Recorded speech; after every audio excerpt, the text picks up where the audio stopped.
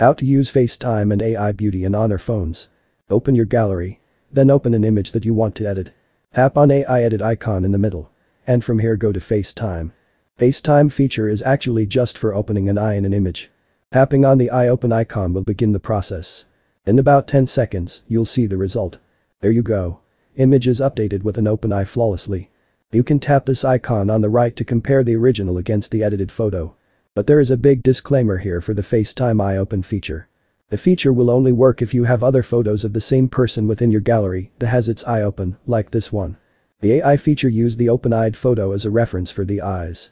So if we are going to delete this open-eyed photo, then try again the AI edit, FaceTime, and eye open. This will not work anymore since the AI cannot find an open-eyed image reference. Just something to keep in mind. Now, related to enhancing the face, going back to the AI edit. You will see here AI Beauty. There's a lot of options here, but something that I want to highlight is the blemishes. Adjusting the scroll bar below will magically remove all the blemishes in the subject's face while keeping all the facial features intact. A really effortless and effective way to smoothen the face photo. There's a lot of other features here if want to go editing crazy. Like thin face which removes chubby cheeks.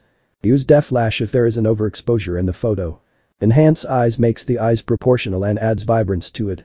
Dark circles is also a good one as it removes the eye bugs and dark spots in the skin, which makes the subject look a lot younger.